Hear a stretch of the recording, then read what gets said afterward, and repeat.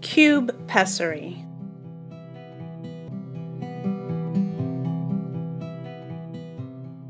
The cube pessary has concave suction cups that adhere to the vaginal walls, helping to restore anatomical support to the pelvic organs.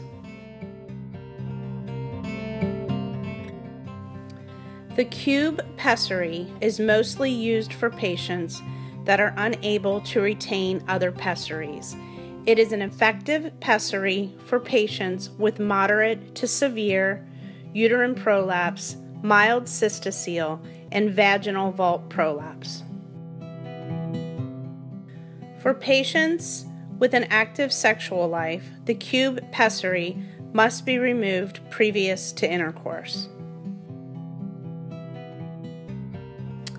It is important to recognize the pelvic anatomy to understand where the pessary is located with reference to the main anatomical landmarks such as the uterus, bladder, rectum, vagina, and pubic bone.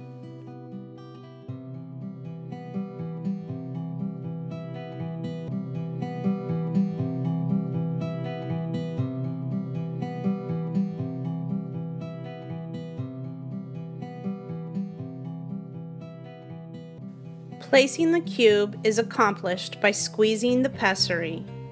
Hold it parallel to the introitus and push it into place. Once the pessary is inside the vaginal vault, it releases. The tail should be oriented towards the vaginal opening.